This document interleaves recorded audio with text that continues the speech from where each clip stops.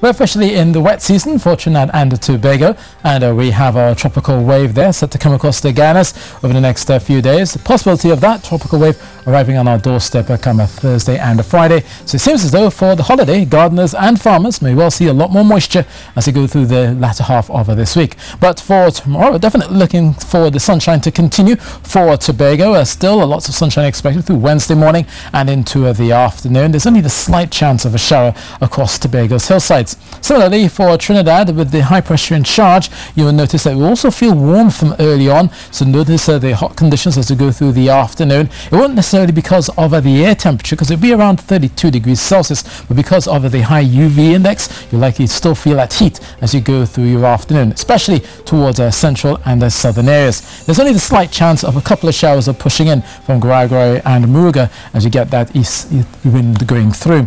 So temperature-wise, looking at highs of 32 degrees Celsius in Trinidad, 31 degrees Celsius in Tobago, 32 in Scarborough. And for fisher folk, not much is set to change over the next few days. East-northeasterly swells continuing at 8 seconds. Smooth conditions in the Gulf up to 2 meters offshore through the Caribbean and the Atlantic. Now, the rest of the week is obviously seeing quite a bit of the showers coming through, especially through Thursday as well as Friday. And then on Saturday, conditions will dry out quite a bit, especially for Tobago with some sunshine there. But for Trinidad, look out for the possibility of some thunder being heard on a Thursday, and then we'll get lots of cloudy and rainy skies as you go through your Friday. So that's your weather, and that's it from me.